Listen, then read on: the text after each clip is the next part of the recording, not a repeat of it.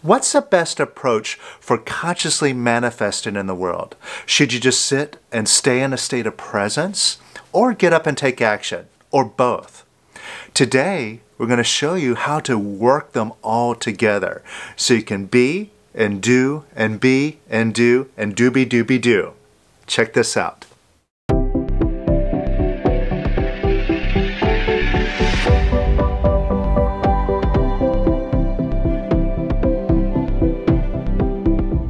Welcome to the Power of Quiet, helping you achieve more success in your life, whether it's in your business, your home life, your hobbies, with less time and effort and more joy and happiness. If that sounds good to you, make sure you're subscribed and hit the bell notification and follow along. Now, on my last video, I talked about the importance of being a doer, to take action and get results. And it's not just taking action for the sake of getting results, but using the action as a catalyst for growth to expand yourself and enable yourself to take on more and more and more. Now, here's the thing. There's some of us that are purists when it comes to spirituality and self-development, and we hear some of these great teachers like Levenson say, well, you should get everything by releasing only. Or Ramana Maharshi, who says, be not the doer. And we look at this like in a black and white perspective. And we use that perspective to judge the actions, make them wrong. Well, you shouldn't take any action. You should just sit on your butt and only release. Now, if we take this approach, we're missing out on a huge opportunity for growth. And we're also missing the point, because while Ramana Maharshi said, be not the doer, he said that it's the identification with the actions, with the identification of doership. That is the bondage, not the actions themselves. And even Lester, he said, yeah, release on it, but barring that, if you need to take action, big deal. Go ahead, do the next best thing, take the action, get results, but release first. All right? Now, if we look at some of these masters, we could see how they easily handle lots of action. Like Yogananda, he traveled across from India to the United States, brought over the practice of meditation, and built up a huge organization, the Self-Realization Fellowship. And in fact, I remember visiting his lake shrine in Malibu. And there's a whole story with some artifacts there about how he would row out in a rowboat into the middle of the little lake shrine in the lake there and direct everything. He'd tell people, okay, build that structure there, plant those trees exactly right there, plant those bushes exactly right there. He directed it all. He had his hands in everything. And there's another master that I got to witness and hang out with for a while by the name of Amma. She's known as the Hugging Saint. Now, she came from the humblest of beginnings and developed a huge worldwide organization, ashrams all over the world. She has started over 200 charitable organizations. She's built at least one hospital and a university. So she's created all of this stuff. And she travels around the world doing something that she calls darshan, where she greets thousands and thousands of people in one evening. And she does this evening after evening, thousands of people each night, and gives them all an embrace, just kind of an embrace of presence. Now, while she's doing this, she has a line of people that are queued up to ask her questions, seek advice from her. She has another line of people that are there to get a mantra from her. She has like no local media people coming up and doing interviews with her. And her swamis are constantly coming up, putting a phone in her ear, putting a laptop in front of her, where she's making business decisions. In all of our organizations, she's directing everything. And while she's doing that, she's never breaking her presence. She's just doing it all with ease and grace. And everybody that comes up for a hug, from the first person to the very last person, she gives them her full undivided attention. So it's an amazing thing to witness. Now, when I first traveled to Los Angeles to work with one of Lester's students, who I worked with for a number of years to help get out the method, when I showed up, he was doing everything by himself. And he was doing the work of easily 5 people, from teaching the classes to doing telephone releasing support, to the marketing research, to the accounting and logistics, everything. And me showing up, I used to be easily the laziest person on the planet, the biggest slacker. And I watched him, and my mind was like ready to explode. Like, whoa, I don't want any of that. And I watched people criticize him. They'd say, well, if you're supposed to do everything by releasing only, you look like you're really working hard. What's up with that? And what he said was, look, I only do what I want to do. And if I decide not to do this, I can just drop it all and leave it all behind. Now, I watched him closely over the years, and it was true. He did exactly what he wanted to do. What he wanted to do was help get the method out, so he just put his attention into that. But no matter how much work that he had on his plate that I saw, if somebody called up and they really needed support, he would spend hours with them on the phone, working with them. And if he wanted to just sit and watch golf for 5 hours in the middle of the afternoon, he would do that. He'd have no problem. And if he wanted to take vacation, he would do it. Just decide and he would go. So I saw it was true. He did only what he wanted to do. And now I find myself strangely in the same position. Starting this new organization, I find myself having a hand in everything. You know, wearing lots of hats, from doing videos to doing classes to doing marketing to doing research, managing all the logistics on the back end.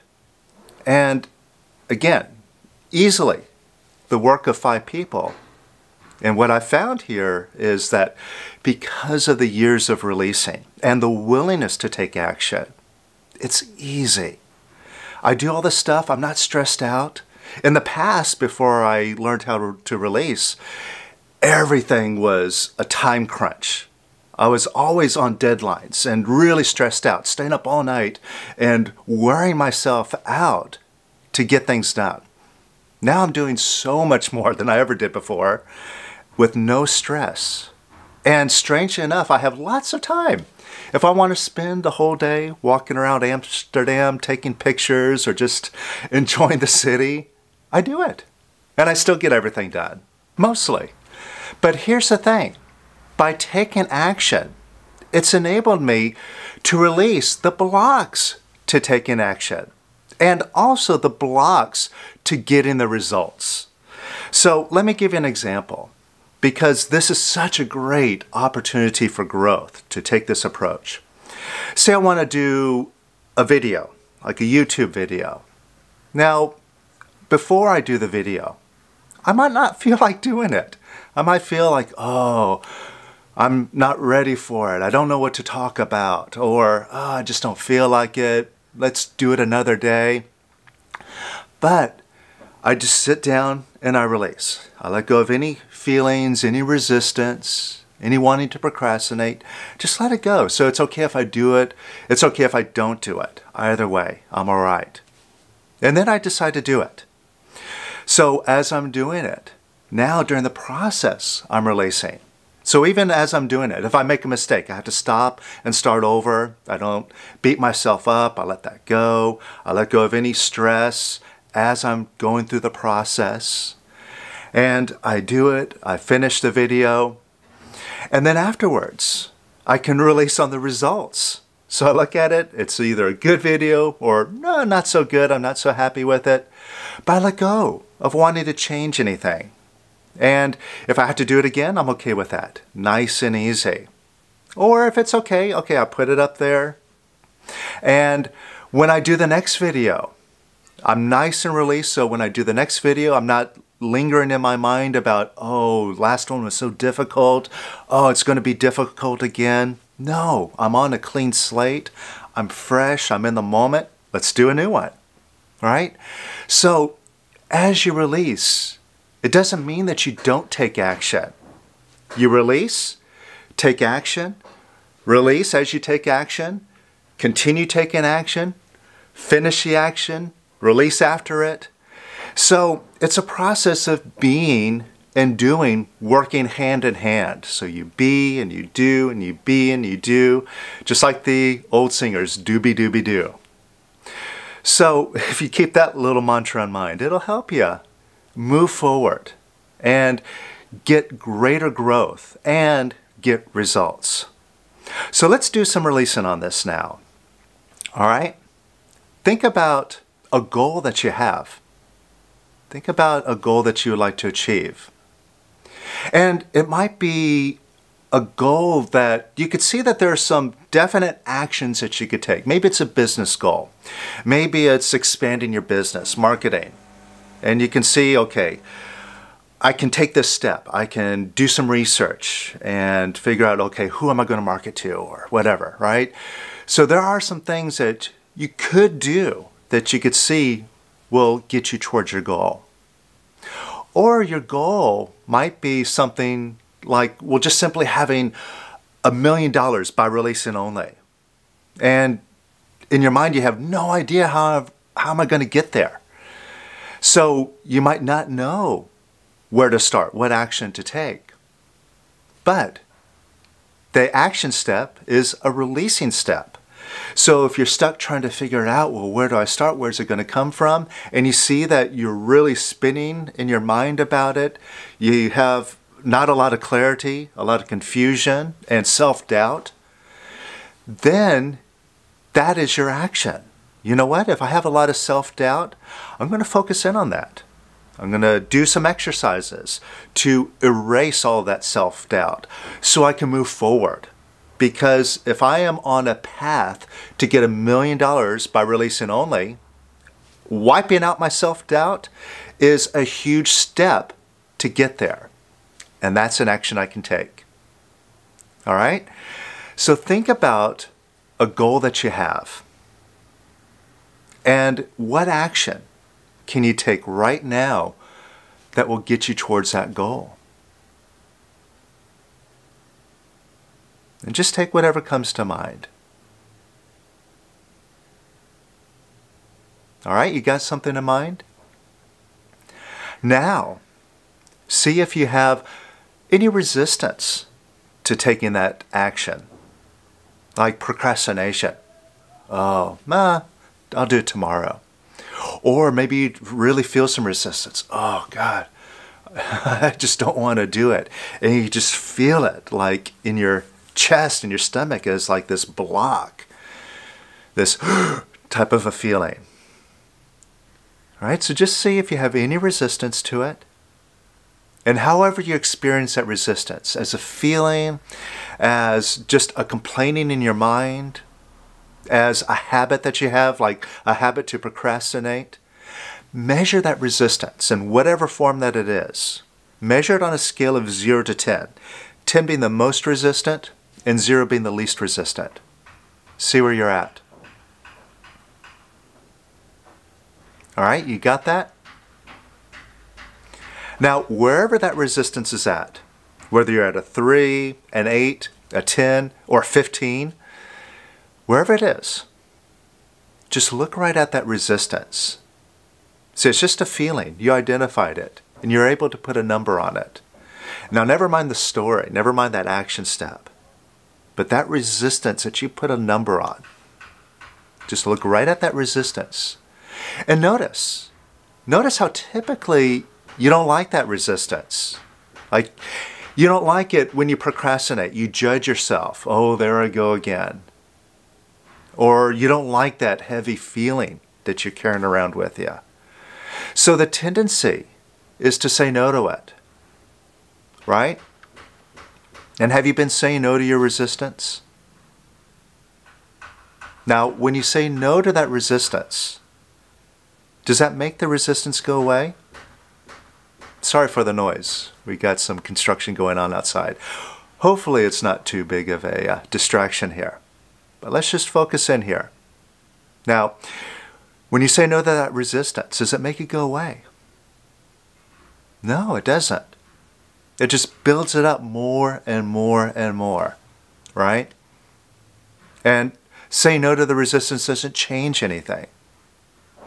So since saying no doesn't work, let's try a different approach. Look right at that resistance, and now, this time, just say yes to it. Just say yes to the resistance. And say yes to that resistance even more. And say yes to that resistance even more. And say yes to that resistance even more. And even more. And say yes to that resistance even more. And even more. And even more. And say yes to that resistance even more. And even more. And even more. And even more. Now notice how you feel. Measure yourself again on that scale of 0 to 10, or 15, or 20, wherever you may have put yourself at. And notice if you moved. Notice if it's dropped. And see if you feel lighter, calmer, more peaceful. Notice a difference? Now that you have some energy flowing, you're letting go of some of that resistance. Let's capitalize on this momentum. Let go of pushing down on the rest of that resistance. Just allow the rest of it to come up. There's probably some still down there. Wherever that resistance came from, just invite it up. Allow it to arise. And just open up. Open up an imaginary door right in front of you. And imagine that resistance going right on out the door. It might look like smoke. Might look like bubbles bubbling out. Whatever. And just allow that resistance to leave. And more. And even more. And welcome up some more. Let go of holding that resistance down. It's what we're used to doing. We don't like it, so we try to manage it. We try to keep it bottled up so it doesn't bother us. But what we accomplish by doing that is carrying it around with us. It doesn't go anywhere. We keep it, and we take it with us wherever we go. And it's coming up to leave now. You feel that? So just let it come up. Get out of the way. And let that resistance leave now. Let it leave even more. And even more. And even more. And even more. And even more. And notice how you feel now. Feel nice? Now, take a look at that action that you were looking at. And see if it's easier to just go ahead and take that action now. You notice that? It's easier. You know, you can see it in your mind. Okay, I don't have to make this a struggle. I don't have to figure anything out. It's very clear now. I can just do it. And plus, you feel a little bit lighter, like you're not having to fight through your feelings in order to take the action. And also what this shows you, like I mentioned in the last video, is that if you have an aversion to taking action, which is what that resistance was, it keeps you stuck. And if you have an aversion, if you can't take action, that's in a low energy, and therefore you inevitably must take action. You're not going to be able to do anything from a state of beingness unless you're totally okay with taking the action. But see, even now, if you imagine yourself taking action, no big deal. I'll do it. It's easy. You see? And what's wrong with that? And here's the thing. As you take this approach to do and be and do and be and use releasing as you do things, you're freeing yourself in the process as you're doing things. You're not only making things easier for yourself, but you're moving up higher and higher and higher. So as you release, the less you have to do. The more you could see, oh, I could just make a decision to have that end result, and it just happens without you having to take action. See, it's a process of doing this that will get you to that end result where you can be lazy. You just think and have things happen. And this is what we're going to show you in the brand new Conscious Creation Master Course. We're going to do a lot of work on taking these action steps and releasing on them, so you can seriously move towards your goal in a very real and tangible way and get those results, achieve your goals, and be happier and freer as you do it. So I'll put a link to it up here. I'll put a link to it in the description. Join me. It starts in January, and it's going to be an amazing new event and approach to releasing and knowing yourself as the doer and the beer. So check it out and keep practicing this. Keep releasing. That's the key. Make releasing constant. Take action, release as you do it, and you will always grow, evolve, get happier, lighter, and freer. Keep it up, and I'll see you on the next video.